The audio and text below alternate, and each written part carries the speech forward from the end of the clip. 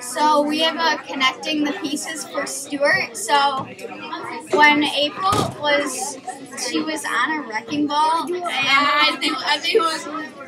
Yeah, no, it wasn't. It was a digger. Well, It was a wrecking ball. It looked like a wrecking ball, Yeah. but It was a wrecking ball of yeah, claws. it was a wrecking ball of claws. So, and then she pointed when she was on the thing. She pretended like she wasn't doing anything, but she like scratched her head and like put it and like pointed to one side, and it was pointing to her Uncle Tony's house. And then Stuart, he started to go there, and then Should we backtrack a little to explain this? Well, so either way, Stuart and his parents had to go on a 2-day weekend trip That was sort of because they It was were. depressing. Their idea of vacation is not what everyone else thinks of as vacation. It's what I think of vacation. So, well, either way, they were just in like a field and yeah. And so, sorry, computer a little glitchy, but it was in a field and they were just sort of sitting around, campfired and all things like that. So it was a little boring and Stuart didn't really have anything to do.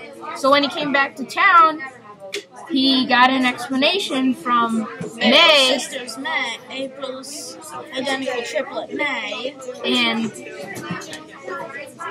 June is wearing April's spare glasses at the pool.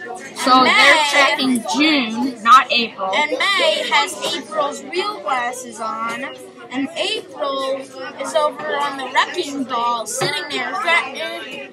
And when someone tries to go up to get her, she stands on one foot and closes her eyes, like she's like, "Okay, trustful." And so then the guy just hops down, like, "Okay, not getting blamed for this." So she's trying to get Stuart into the house, but the real reason Stuart is there because a baker's dozen is 13. And Stuart thought that a baker's dozen was 12, like a regular dozen. Because the word dozen is in there. So when Stuart got to Uncle Tony's house, he got in the back door and he was trying to figure out the combination, and he was like Remembering he each was of like the. thinking back, and so finally he thought of something.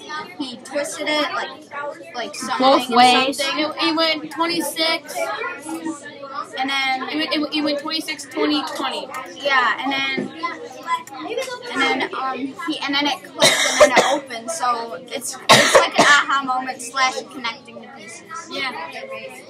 Which was really cool but we don't know what's in the safe, which is unfortunate. But I'm thinking it's going to be something to do with Tony's workshop, maybe like directions or something about Lily. Yeah, I'm not really sure. I don't think it's gonna be like you get the safe. It's like, okay, now I have to go here. You have to figure something out again. Yeah. But it's not gonna take as long as the rest of the book because we've only got like 60 pages left.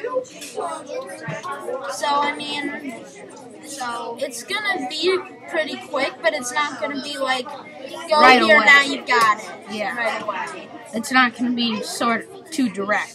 Because otherwise people trying to find it would have easily found it.